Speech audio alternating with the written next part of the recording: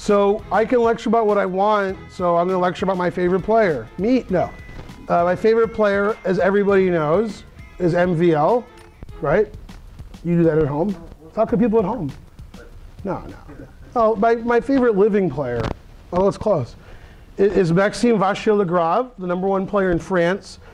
Currently number 10 in the world, although I'm very frustrated because he should be number 8 in the world, but he decided not to beat his last 2 opponents.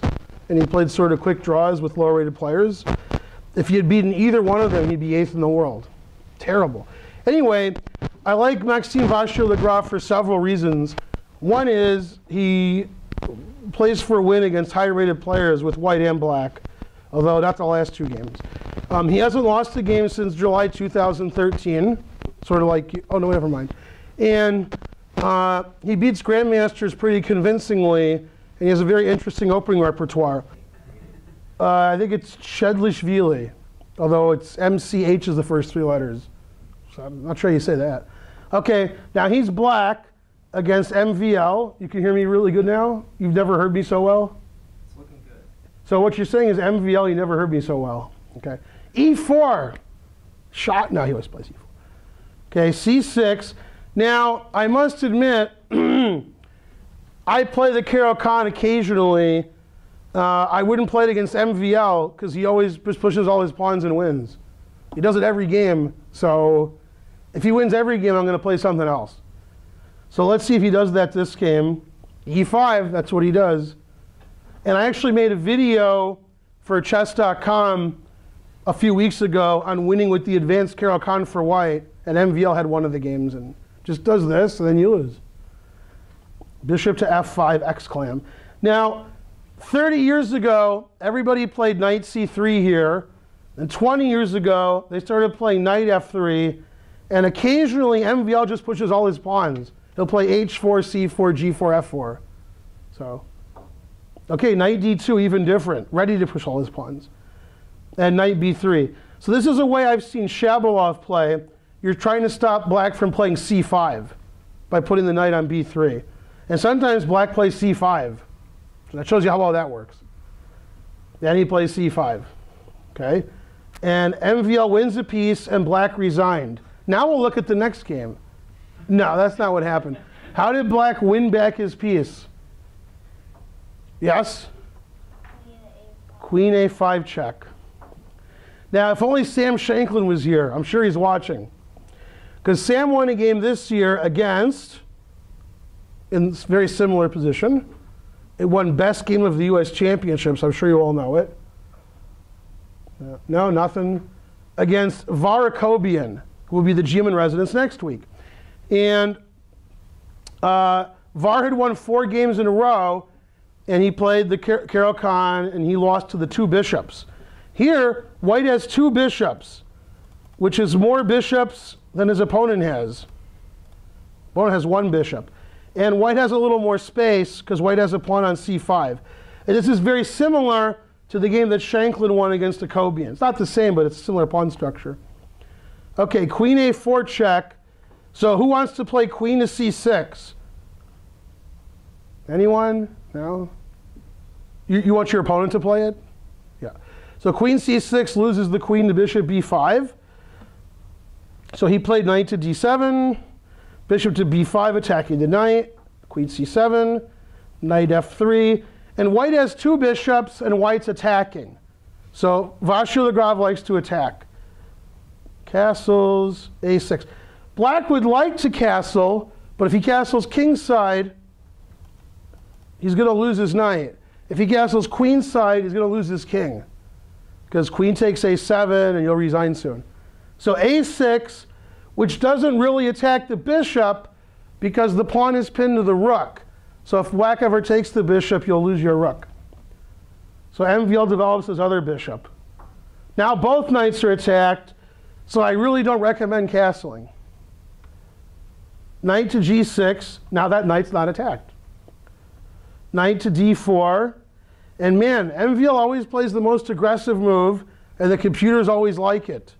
So it's very much like Tal, but less sacrifices and more accurate and more alive. Okay, Tal not alive anymore. So MVL more alive. Okay?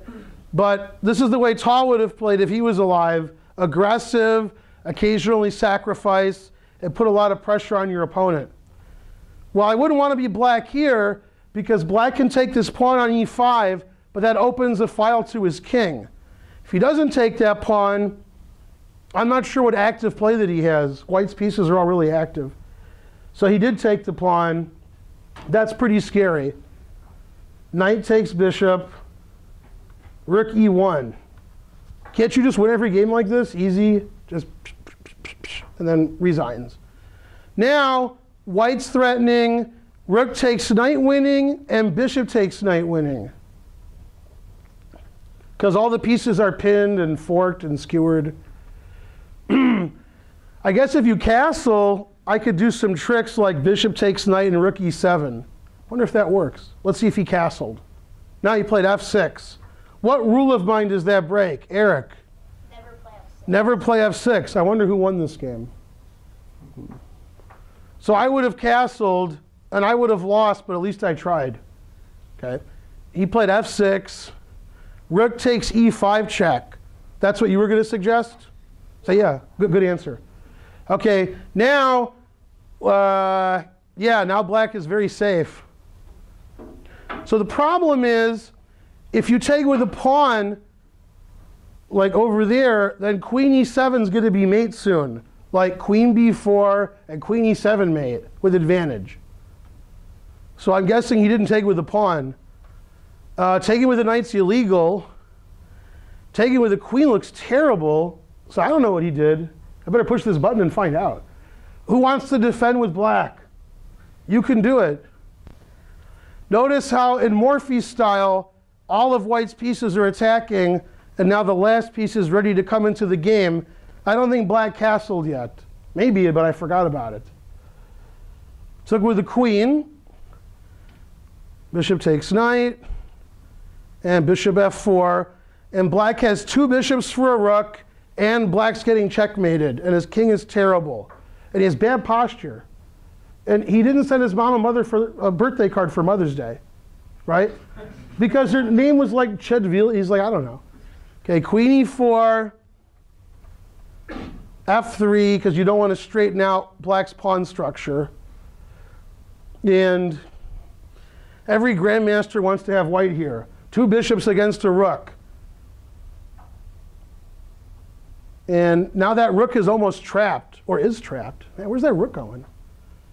Rook c8 here. And the rook on 8 is especially good. No. Okay, and here black gave up because he was embarrassed. Yeah, this bishop d7 is pretty crushing. Yeah. Okay, so that game he made it look easy. He castled, he started attacking, moving his arm forward, and his opponent went, ah, my king. Okay, that'll teach him to have a name I can't pronounce. All right, 70 move win. Now we're not going to look at that. Okay, Gelfand's pretty good, right? No? He's lectured here before. Who's at the Gelfand lecture? I was in China. I have a good excuse. I fell asleep. See? There you go.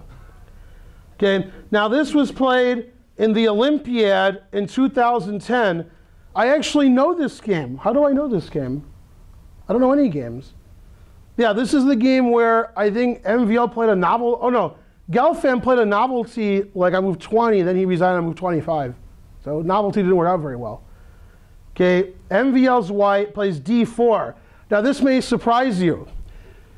Most of the super GMs play everything with white. They play knight f3 on move 1, e4, d4. Then if their opponent's preparing for them, they might prepare the wrong way. Now in 2008, I was playing in the US Championship in Tulsa, Oklahoma, the mecca of chess. And now, you know, you guys, you're the worst audience ever. And the last audience was even worse. Okay, so I'm playing Alexander Shabalov, several-time US champion, and Shabalov, for the most part, plays e4, and then he checkmates me. Then he trash talks about it. Okay, so I prepared several hours for e4. I sat down at the board and he played d4. Okay, in the last round of the tournament, I played Gregory Kaidanov, and Gregory plays d4. I prepared for several hours, and he played e4. And I used my Shabalov preparation for Kaidanov. I was like, oh, well, he played e4. And I drew both games, but very suspicious. So most strong grandmasters play both moves. Now, I played d4 every game before I moved to St. Louis for like the last 20 years. And then I was like, I want to play e4 because that sounds like it's fun. So I lost all my games. It was fun. So now I play e4 and d4. And occasionally I play knight f3 or b3. So even I don't know what I'm going to play on move 1. Now MVL, who plays e4, e4, e4, even in an Olympiad against one of the world's best players, plays d4 and still plays 100 moves of theory. That's a professional. Now Gelfand plays the Slav, and we get this crazy variation. Now, do you think Gelfand played the crazy move, d takes c4, or the attempt to play boring with h6? Remember, it's Gelfand. h6, yeah. Okay. Now, bishop takes f6 is the boring, solid move. White is this much better. Bishop h4 is a pawn sacrifice. You have to know 80 moves of theory. Which one did MVL play? Bishop h4. Which is funny because MVL usually plays e4 on move 1, but he still knows a lot of theory here. Not sure how he knows theory and everything. So they played this crazy line where it would be nice to know 25 moves of theory. That would help you. And all the sidelines. Okay? And they played a really long theoretical line, which has been played many times at the grandmaster level. And still theory. And at some point, and all these moves are theory, but okay, obviously they both do them all, somehow. And at some point, I think it was Gelfand who played the new move. Yeah, here it is. Gelfand played knight takes e4, never been played before. And MVL's like, okay, queen takes queen, and castles check. He got out of check. King to e8 exclam. That's the way he got out of check. And now bishop f4 exclamation mark. Now that's a tough move to make when your opponent's played a novelty because f2 is hanging. Except f2 is not hanging because the bishop on b7 is hanging. And you want to have two bishops in chess. Now white has a very strange idea here. One you hardly ever see. White wants to take on h6 and then queen his h-pawn. With an extra queen, he figured he'd win. Okay, and that's a good plan. Okay? I like that plan. Okay, how do you defend against that plan? Good plan. Well, a low-rated player who was afraid of that plan might play rook h8 defending their h-pawn, but you don't want to play rook h8 because then rook d4 and you basically lose your fourth rank. So we have to play aggressively. Knight takes c5, and they trade, and he goes, give me the h-pawn, and let me queen my h-pawn. Good plan, right? Knight c5, threatening knight to d3 check. And the king moves, takes on g2, and he tries to queen his h-pawn. So black is a pawn ahead, but if white queens his h-pawn, black will be 2 pawns ahead, except white's going to have a queen. So knight takes f2 doesn't work because we pin the knight, we take the rook, and the knight on h1 is not well placed because we're going to go take it.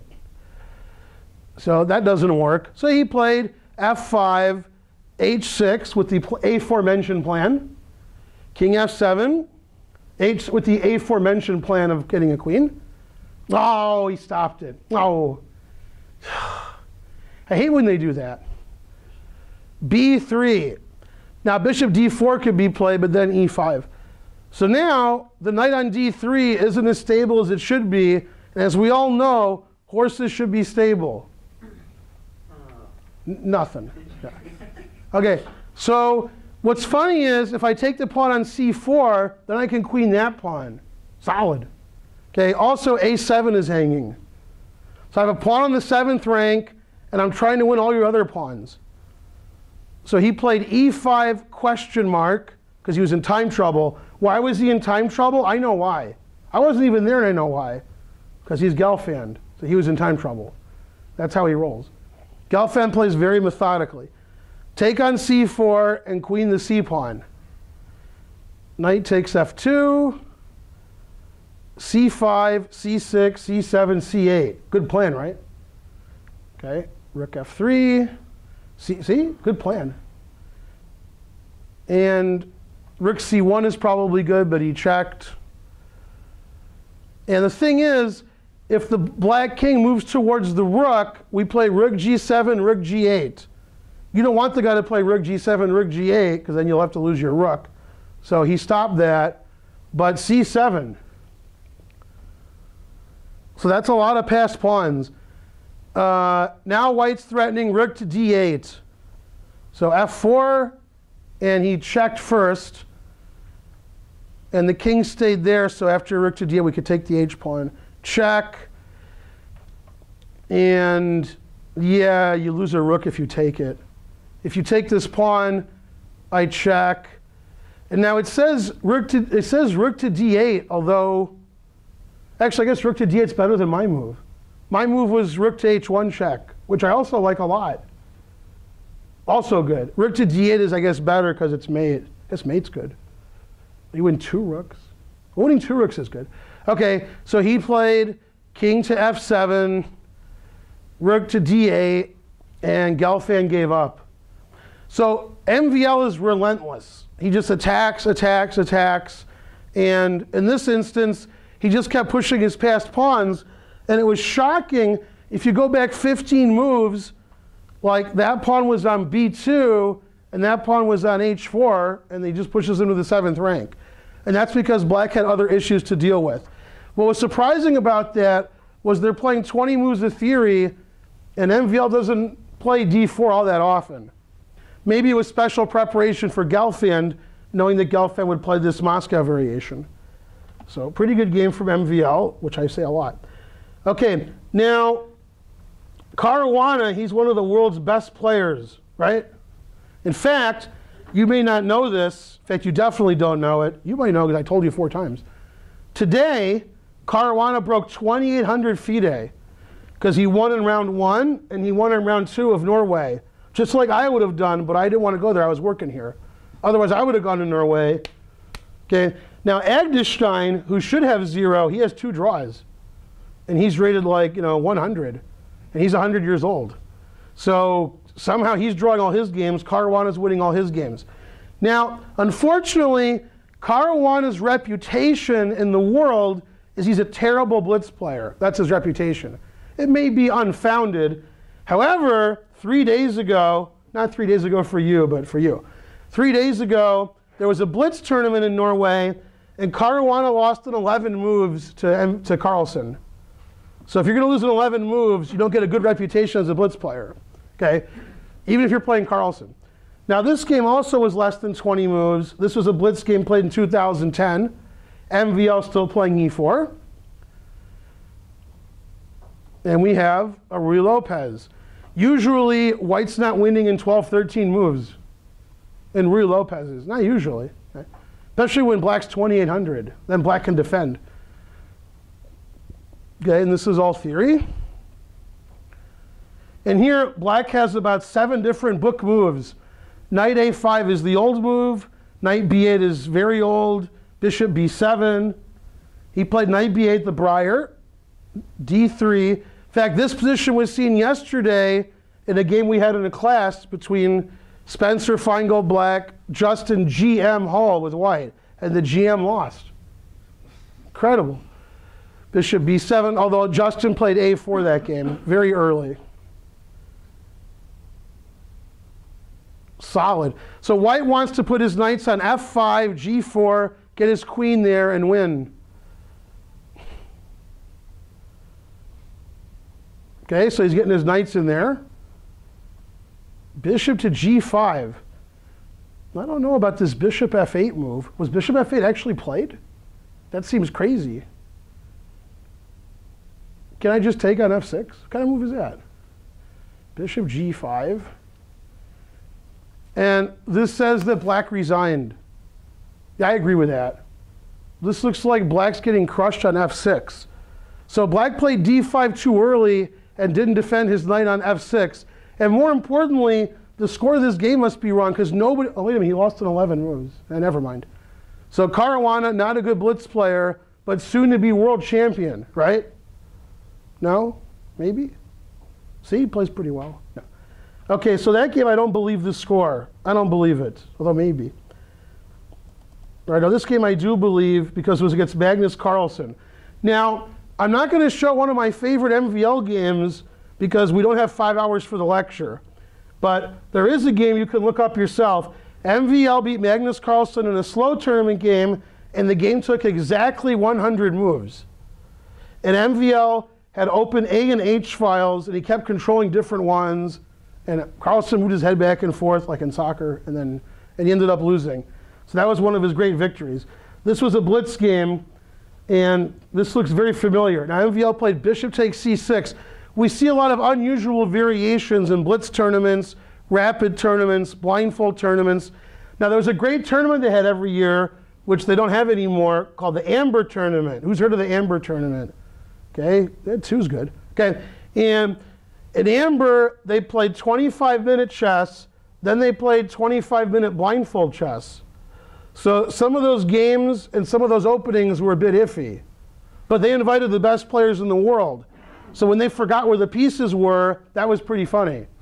Because then you're like, wait a minute, why is your queen hanging with bait and one? Okay, so, and then in the blindfold and in the 25-minute, they would play unusual openings. Because, you know, they weren't playing rated chess, so they'd try something new. Now the players play the same opening every game, people get bored. Well, this is a blitz game, so we can see something new. Okay, queen f6. Now queen f6 is actually a very interesting move. It's not played a lot in slow chess, but I think it's actually a pretty good move. And it gets out of the boring queen trade variations that we see when black plays f6 instead. d4 takes bishop g5, queen to d6. And we see a very unusual position right away.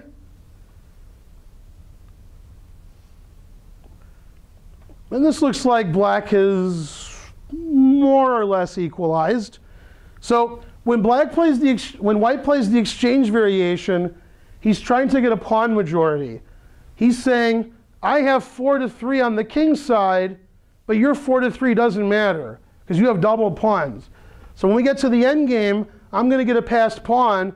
I'm going to get more space on the king side, and you have nothing. And players with black don't seem to mind because they have a bishop, and their bishop tries to dominate. So normally white's happy to play an endgame, and white's also going to be happy to get rid of the bishop. So. And he does. So MVL just says, I'm better because I have a majority and your majority doesn't matter. You have double pawns.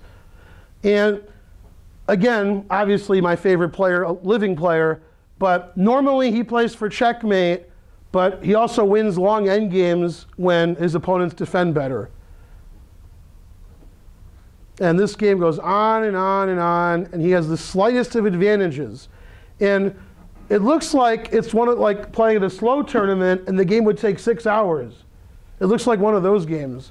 Because when I play blitz chess, usually it's like I blunder, then you blunder, then I blunder, then you blunder, and then both of our flags fall, then neither one of us notices it, then we both in checkmate, and then somebody says stalemate, and then somebody watching calls the flag and he's thrown out.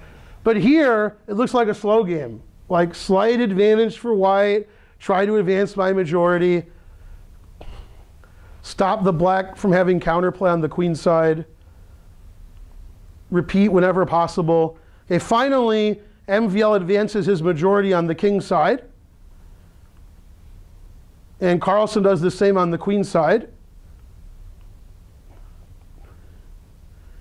But as you can see, white's majority is real, and black has those doubled pawns. Still, it should be a draw, I think. Kicking the rook out, that wasn't very nice. Well, I like knight e1. He wants to play knight to d3. Ooh, that was a mean move. That c5 pawn could be weak. The f5 pawn could be weak. White could make a queen. So if you're taking notes, especially you at home, I'm sure you're taking notes at home, when you're playing MVL, don't let him queen, because then you'll be down a queen. Seems like he likes to do that. He likes to get all these passed pawns.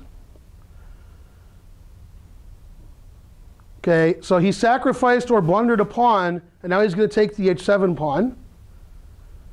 And now he's just losing. Although, wait a minute, maybe not.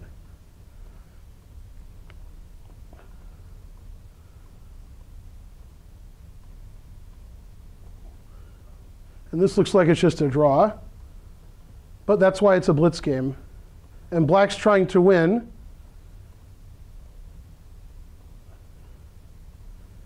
And probably their flags both fell here. No.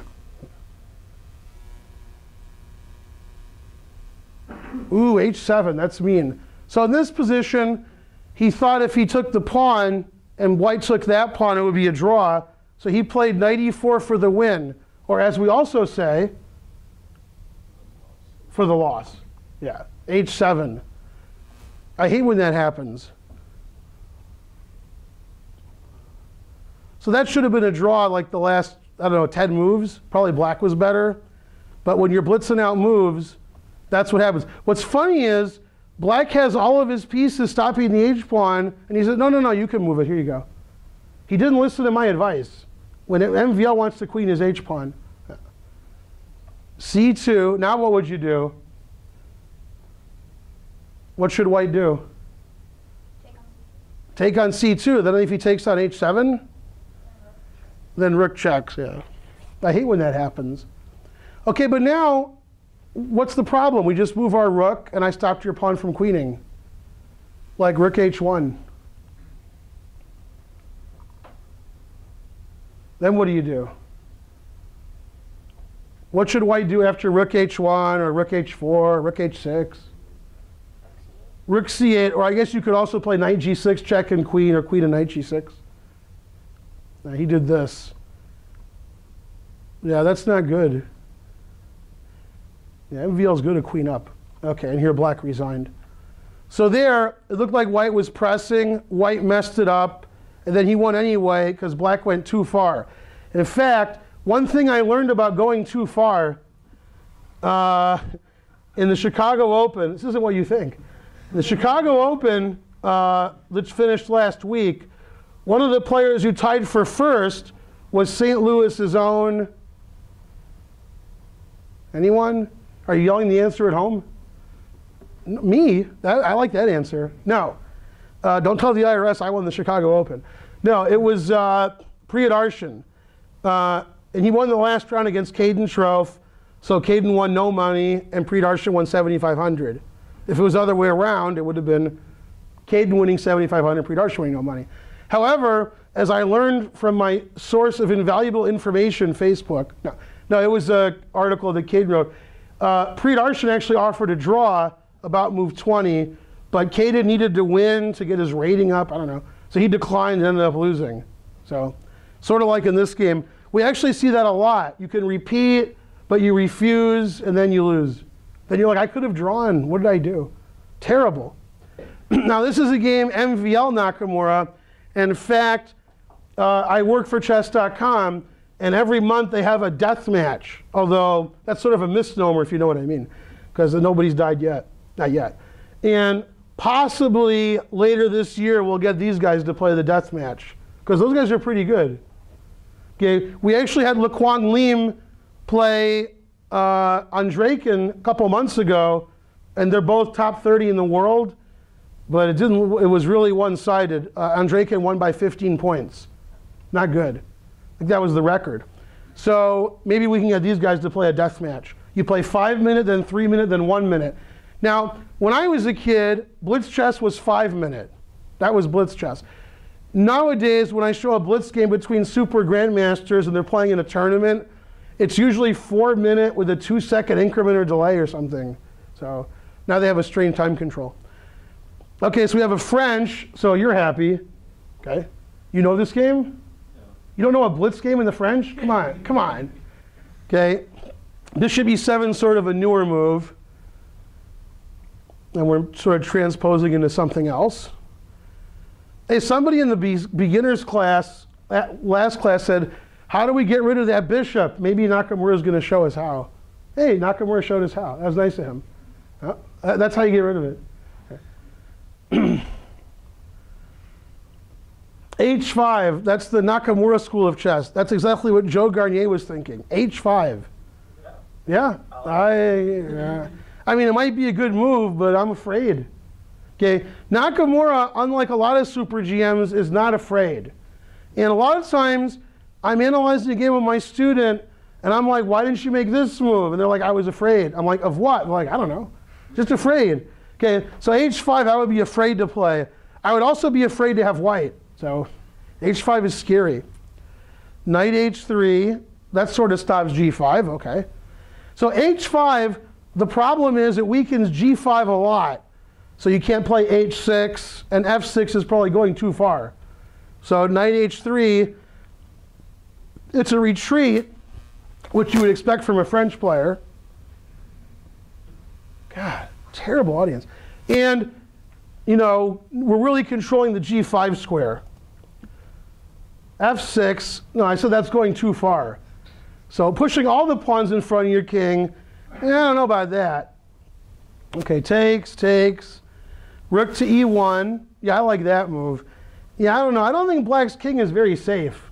Okay? We could ask Dustin Hoffman, but he wouldn't know either. He would just say random stuff, right? Now, that joke was over your head. I'll give you guys a break for that. Okay, king f7. That's the safest. Huh? Marathon Man, right? You know what I'm talking about? No, Marathon. The Marathon Man, actually. That's another movie from the 70s. Yeah. Okay, bishop f4. Yeah, I don't know. I sort of like white. That rook on a1's not very good. He's going to double it up. And he does. Okay, so Naka's king actually looks pretty safe now. Is it time for white to sacrifice all of his pieces? Yeah? I don't know. I haven't seen this game, but I'm guessing knight g5 check, knight takes c6 is unclear. What do you guys think? Should white sack all his pieces? White should sack all of his pieces? Yep. I don't know, but you're playing Nakamura. He might have seen it. So? King h1. Kamsky would approve. Okay, now either knight can go to g1. Very suspicious. Okay, sure. Rook e3. Nah, he's not sacking all his pieces. He's winning the old-fashioned way by not sacking all his pieces. Ooh, that's a long move. Now, I don't like black's position very much. Now the other knight's coming into the game. Okay, and Nakamura thought if he waited around, white would play knight e3, knight g4, knight h6 check, knight f4, and eventually he would lose. So time to get counterplay, although very risky. And MVL's like, thanks for the pawn. That was nice of you. I don't think black has enough compensation for a pawn, or any compensation for a pawn. Always repeat. Good job. King h2. That's exactly what you would have played. Right, John? Yeah, good answer. I assume he wants to play knight g2, but I'm guessing. And then knight h4, knight f4. Pretty patient for a 5-minute game. Yeah, just waiting for black to give all his pawns away. Yeah, this is just terrible. So I think almost anyone would resign here, except me. But yeah, Nakamura and I don't like to resign. That's the one thing we have in common in chess. We don't like to resign. Although I resign a lot more than he does. But yeah, we don't like to resign. Okay, and here the game ended. But I don't know how. Black's flag fell. White was laughing too much. They forfeited him. I don't know. But I would guess knight f6 check gives white the advantage. Okay. Anyway, a player you've never heard of, Maxime Vachier-Lagrave. Half of them I'm right. The other half have heard of him.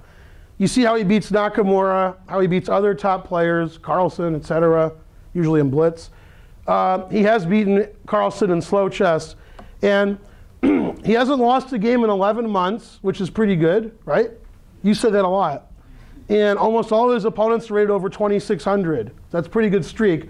The last 11 rating lists, his rating's gone up. That's also good.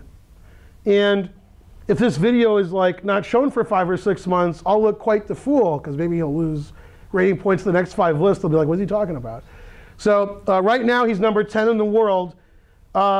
if the top players don't accept their invitations to the Singfield Cup, which they will, then he'll be one of the first alternates to be invited. And then we'll see my favorite player in person. He was in St. Louis once. He played in the Spice Cup at Webster and he won the tournament. But he wasn't as famous then. He was not number 10 in the world. He was number 10 in France, maybe.